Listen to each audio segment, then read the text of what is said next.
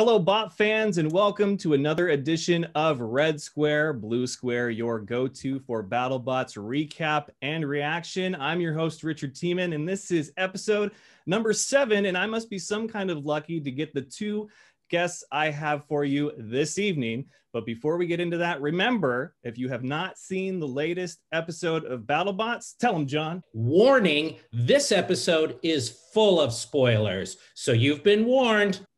You heard him, folks. All right, so what are we waiting for? Let the bot discussion begin. In the Red Square, he is a rose for any occasion, the dawn of the dad joke, and the president of the pun. Chris Rose, welcome, Chris. How you doing? I'm doing great. That's a heck of an introduction. I was hoping maybe Farouk would drop by and use his great vocal cords, but I'll take it. So thank you, Richard. All right, and in the blue square, he's got hands down the best hair in BattleBots, and I'm pretty sure he would fight you on that. The man who is king of the cliche, Kenny the Manda Florian. Welcome, Kenny. How are you? That was an excellent intro. I wasn't sure how you were going to be able to top Chris Rose's, but you may have succeeded. That was very good. Yep. First question for you, Chris, is how frequently during the week does Kenny text you a random sports cliche? It's amazing because he's actually quite the wordsmith. I don't have the grown-up vocabulary that Kenny Florian does. So he doesn't need to send me any sort of cliches. He went to Boston College and he got, weren't you an English major or something? I was not. I was not. I started out political science and then communications. So I guess kind of, sort of, maybe. I don't know. Yeah, but you're very smart. He's very, very bright. Don't let him fool you. Yeah, he's gotten punched in the head for a living for a while. Imagine how smart I could have been. See? I mean, seriously. Holy smokes. Yes. You could have had this whole GameStop thing figured out way before it all went to hell. That's how smart you could have been. I feel like there's scenarios in your day-to-day life where you're at the donut shop and all of a sudden you get a text from Kenny, just do it. Or, you're at dinner, in it to win it, Yeah. Anything that has to do with food, Kenny always says, go for it. Because it's a little known fact that, so we shoot the season over basically 2 weeks, right? A year. And they serve us great food. And for the last few years, I've just kind of let myself go. It was just horrible. I was looking like one of those floats in the Macy's parade. And then finally this season I showed up and I felt better about myself. I was down about 25 pounds. The problem is when you eat with Kenny Florian, the guy just inhales food like he's going into the electric chair. He's like, oh my God, did you see what we have for dessert today? And then he grabbed 2 or 3. So I'm like, the man can't go down alone. Right? Am I right, Kenny? It's funny because it's true, unfortunately. Yeah, I mean the breakfast burritos. I was the worst kind of accomplice. Like Chris is really trying hard. He looks amazing. He's lost weight. He's working out, and I'm the devil on his shoulder, basically like, dude, you got to try another burrito. You're like, want me to get you one? I'll get you another one. And these things are massive. I mean, they're just all egg and cheese. Yeah. Chris Rose and I had some fun. I swear to you, my suit was legitimately tighter by the end of the shooting. I mean, I went a little overboard. Yeah, but that's because it's one of those slim suits. I mean, they basically body paint that thing on you every day. So of course, yeah. I mean, have an extra burrito and forget it. We're getting to know Kenny Florian a little bit too well. Well, I pride myself on having a great mix of guests on Red Square, Blue Square. And I honestly think that you guys are the best mix that you can get when it comes to combat robotics commentary. And I mean that because anybody who sits on the couch and watches any sport will chime in instantly. I could do that. I could. And we see it a lot with NFL kickers. Yeah, I could have made that. Sure, you could have. But the commentary team has got to be a close second. And people just don't understand what all goes into making a team work. But yet you guys do. You guys are great. You have fun. And so I'm curious, as Kenny, let's start with you. How long do you think this took? And was there a moment when it finally clicked between the two of you? I don't know. Listen, I think working with someone like Chris, who has all of his experience and friendliness. Yes, he actually is friendly, believe it or not.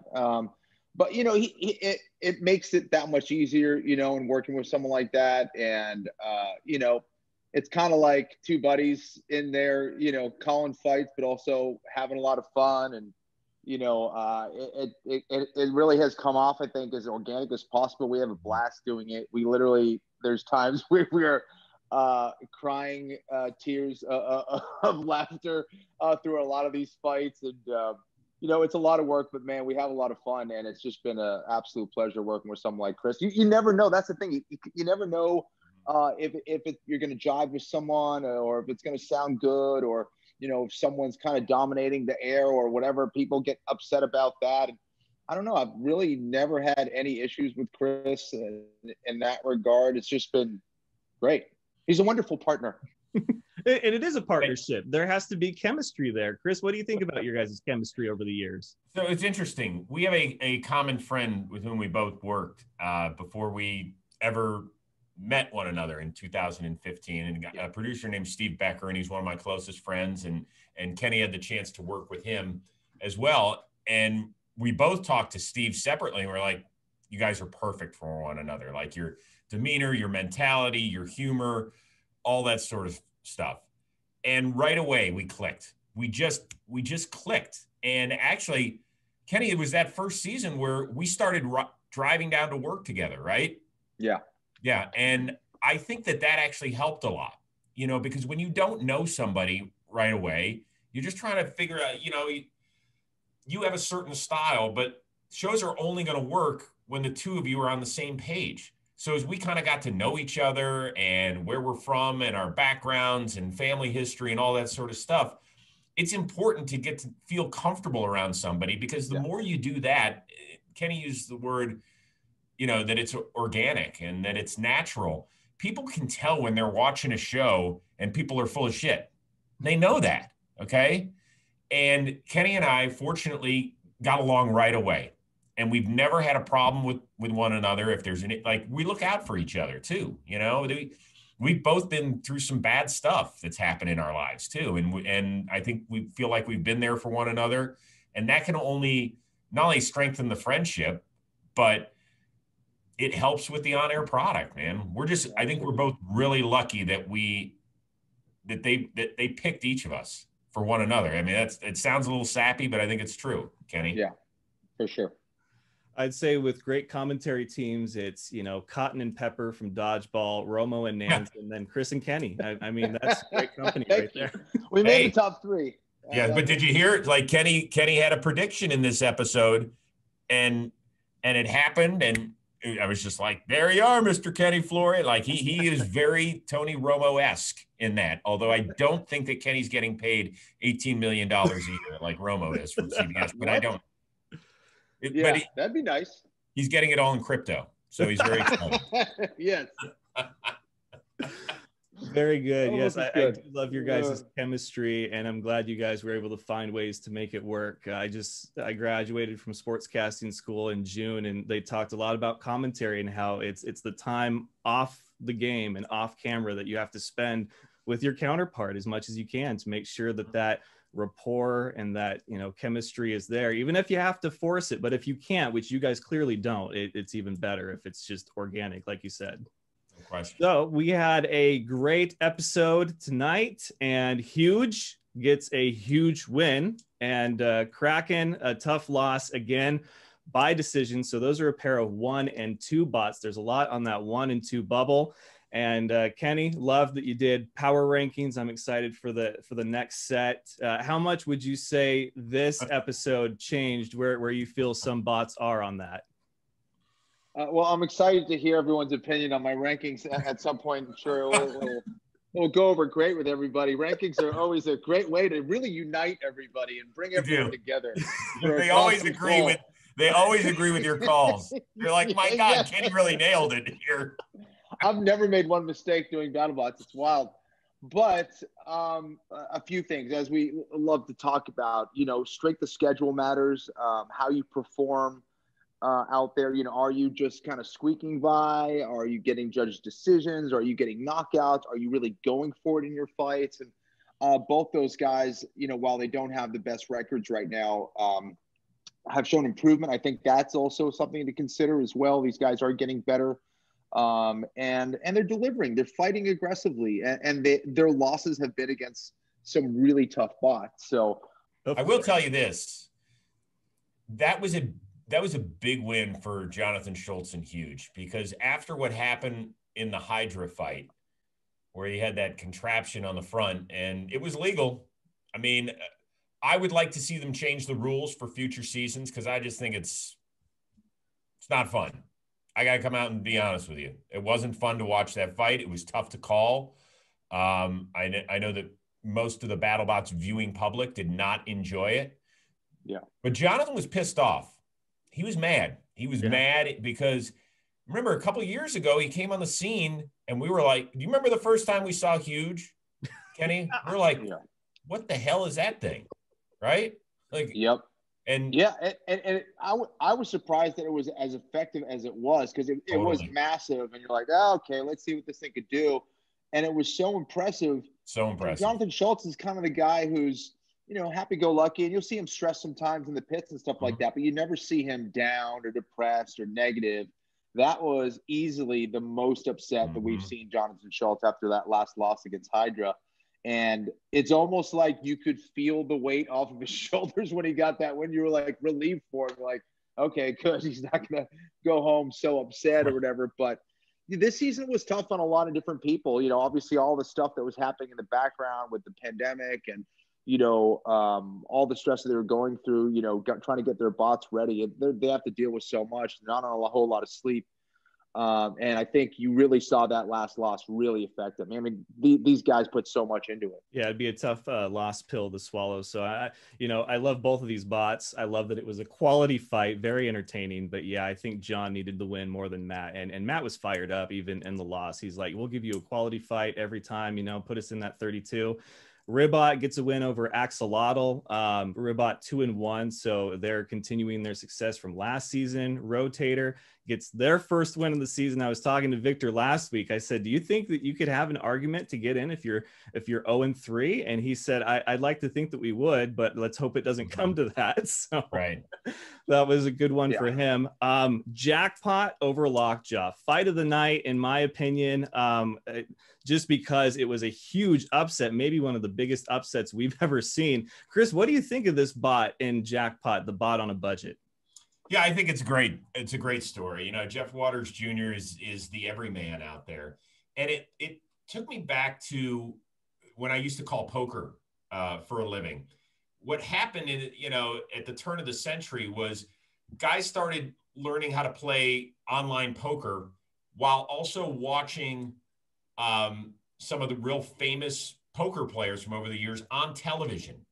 And yes, they were their heroes in one eye, but then they were learning how to beat them at their own game, because basically their game was on television for the world to see.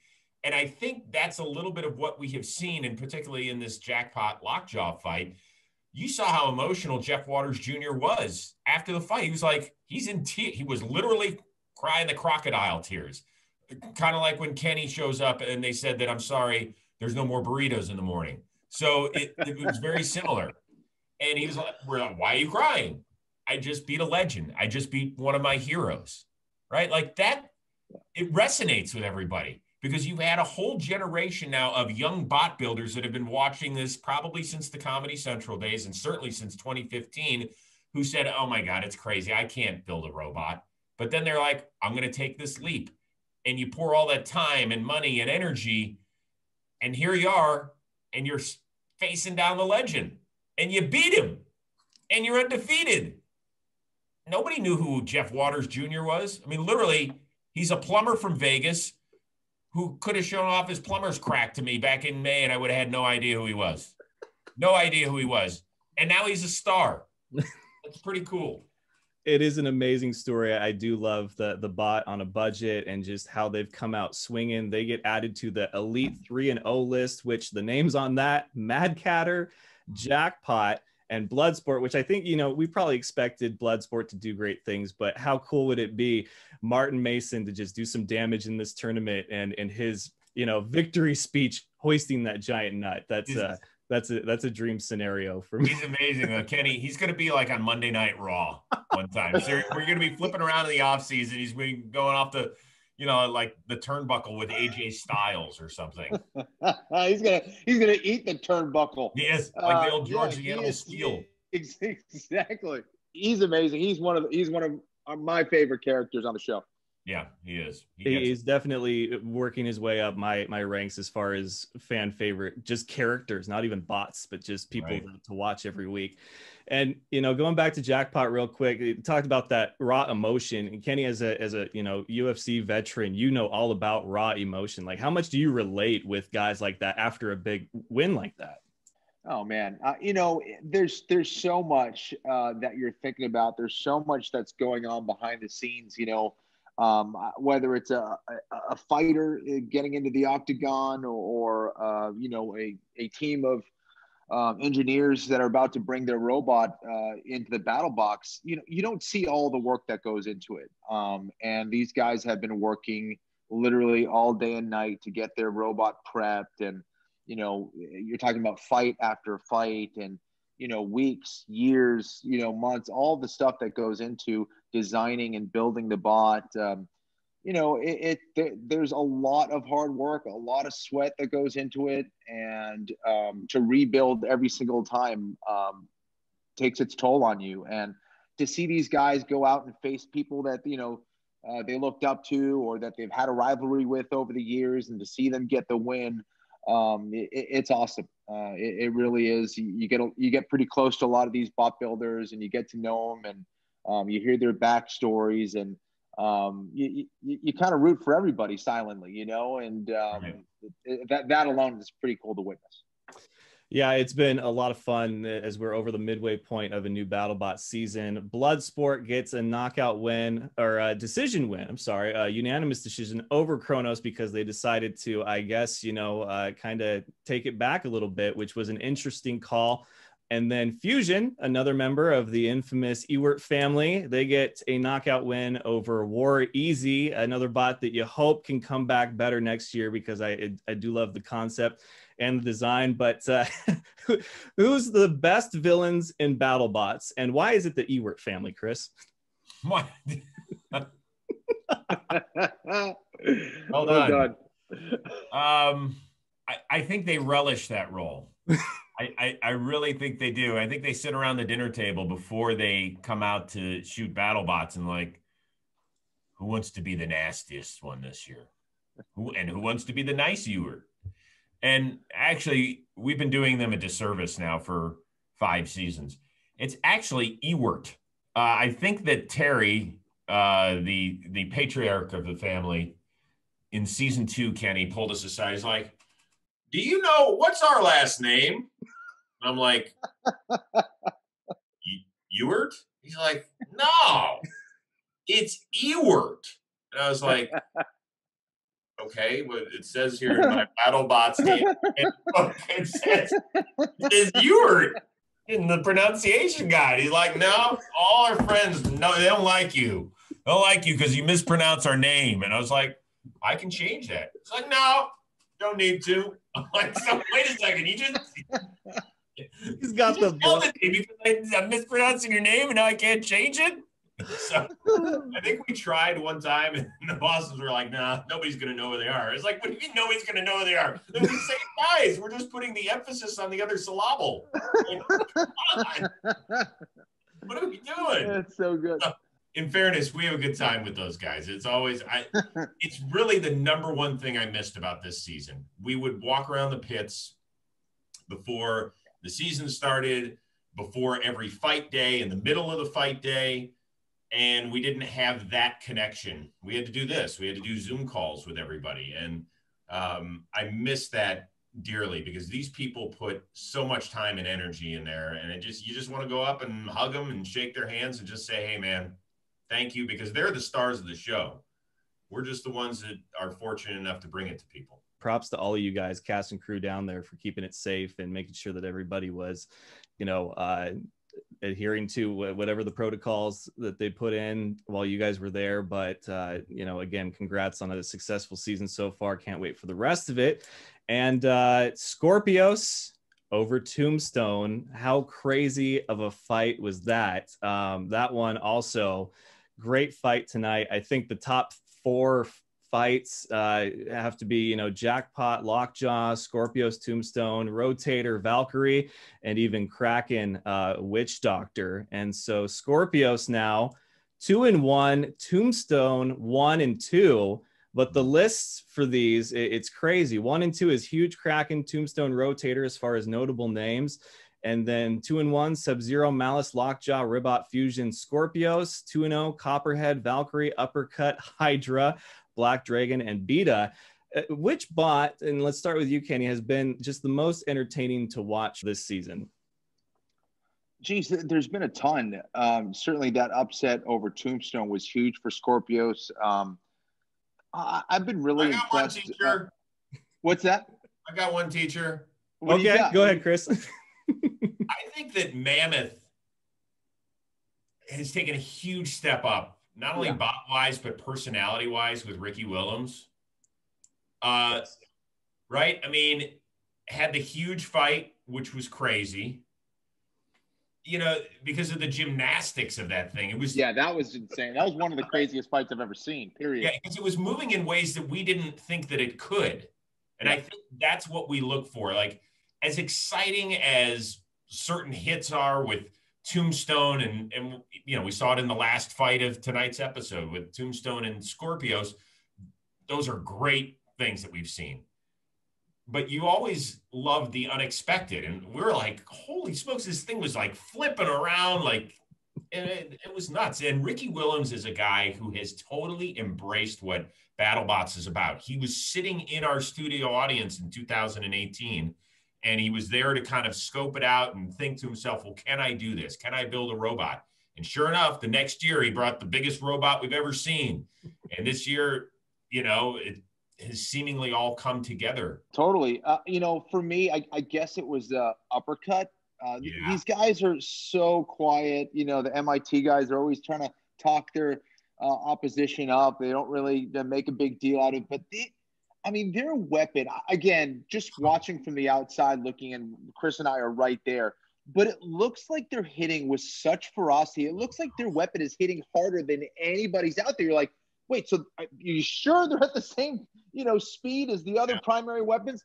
But they were just on fire at that point in the season. And I was just blown away by those guys. And also Bloodsport, another team from Massachusetts, not just them from Massachusetts. But they were looking really strong. They, only their second season as well. And they had really dialed in their bot. Sometimes you get these guys in their second seasons and they try to make too many changes and it doesn't go well for them. But both those guys, made the right kind of changes and their bots have just been a lot of fun to watch. It's so funny because there is such a huge difference personality-wise between Ricky Willems of Mammoth and Alex Hattori. Uppercut. Like, every time we talk to Alex, we're like, he just blew up Sawblaze, his mentor. Literally blew the thing up inside the box. We're like, what just happened? He's like, I don't know. Alex, come on, dude. Give me something, man. You just nearly blew the top off the box.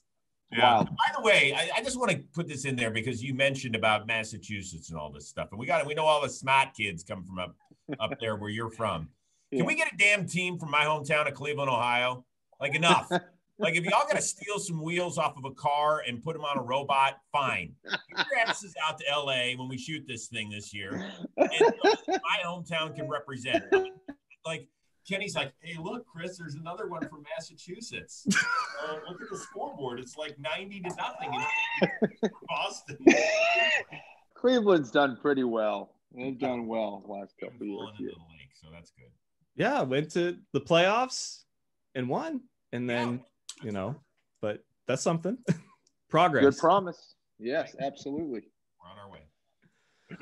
Well, Kenny, one last question for you, because of the format that BattleBots is, very much boxing, UFC, one-on-one fighting. Have you reached the point in BattleBots where, builders are coming up to you asking, hey, so we've got this fight. What kind of strategy? And I'm not saying that Jake did that when he decided to do the bike rack, but the competitor in you has to almost appreciate the strategy just a little bit. I really did, man. Listen, I think combat is a very interesting place, and sometimes you have to take some very unusual approaches. And also, I talk about this a lot. Martial arts, really, the two words that really describe it best is self-defense. So you kind of have to think about, first, you need to preserve this over anything, right? I'm not going to try to hurt someone if that means I get hurt. The idea is hurting without hurting yourself, right? That's the ultimate science. So for a lot of these guys, some of these bots are into the tens of thousands of dollars. So in their mind, they're saying, listen, we don't want to take any damage. We got to preserve our bot for, make sure that we make it to the tournament, all these stuff. So I totally get and appreciate that. But, I certainly agree with Chris's, assessment of it as well, is that that's probably not what the fans want to see sometimes as well. But absolutely, are some of the robot builders coming up to me at this point asking me advice? If they did, I would probably slap them at this point. They know way better. They know way more than I do about what they should do. I have my opinions, but it's cool. It's always cool to see how they evolve. And honestly, I've learned so much from watching over the years that I literally have applied some of the same things to how I approach martial arts and how I see fighting from what the robots do. And, I think that a lot of those truths that we see in robot fighting apply to many different aspects of combat and vice versa. So for me, I always love learning from the bot builders and their strategies and tactics. And, that was no exception last season or this season, I should say. People always ask me, well, how much do you know about this stuff? And I was like, well, compared to when we walked in the door in 2015, it's like I could almost teach a class, en route to a PhD in robotics, right? Compared to where I was starting from. Personally, I've got the easy job, right? Like a couple times a fight, I got to go, oh! Kenny is the one that explains what is happening, why it's happening. And he doesn't, as we heard earlier, he went for a poli-sci degree.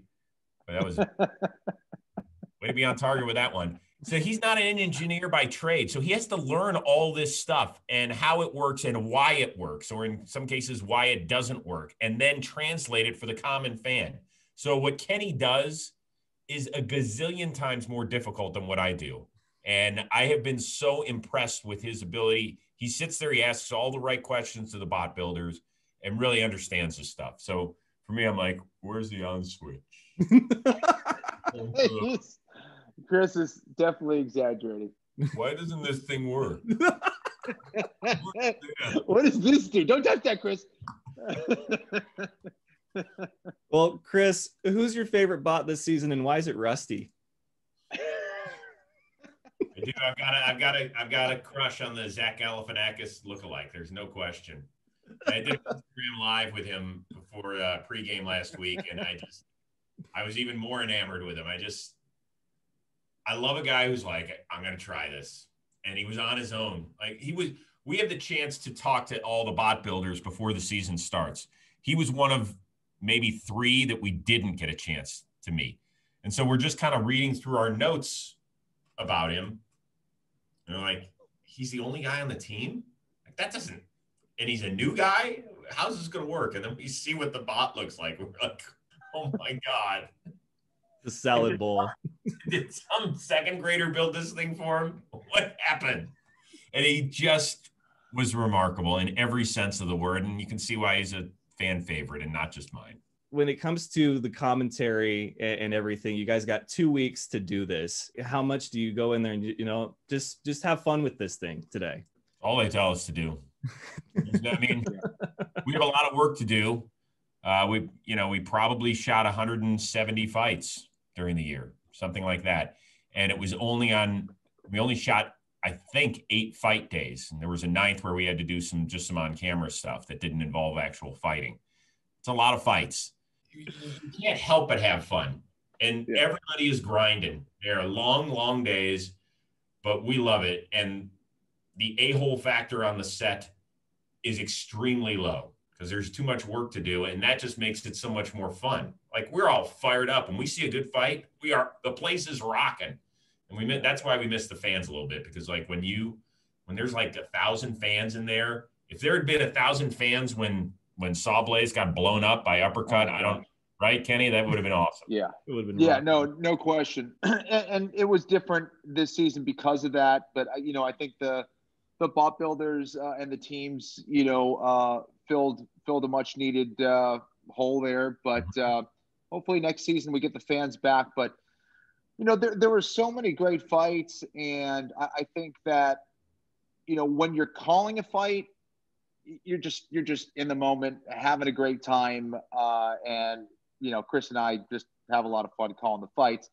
But there is a lot of work. You saw that folder, and it's about 8 books thick of information that we have to memorize. Chris and I, always the first couple of days, we always look at each other like, oh man, all right, we got to go over this. Let's make sure we get this stuff. And we're, comparing notes and talking to each other and interviewing the bot builders and talking to the producers, getting as much information as possible. And, but then, once that fight is about to start, the fun starts. Well, between the two of you, who has the record for most takes, and what was it that you kept getting tongue-tied on? Gotta be me.